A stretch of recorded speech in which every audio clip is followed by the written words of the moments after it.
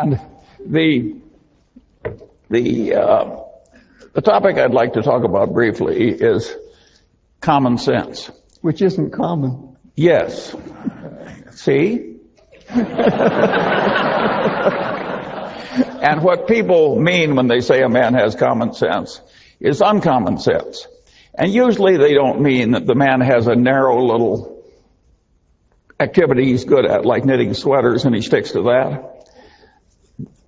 What they mean is a man that can operate over a pretty broad range of human territory without making any big boners. And that is a very important thing to be good at, and the question is how you get it. I was very lucky in my own life because every place I looked, at the pinnacle, there was a guy that was better than I was. And one of my father's best friends was a great surgeon with a vast mechanical ability. And I knew what this man did with his mechanical abilities in inventing all these spreaders and things he used to do his operation, but I would never be as good as he was. And everywhere I looked, there was somebody like that.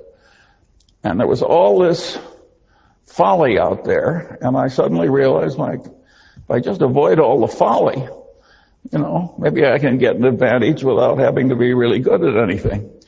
And I kept doing that all my life, and it worked so well that I enjoy sharing it with people like you. It really works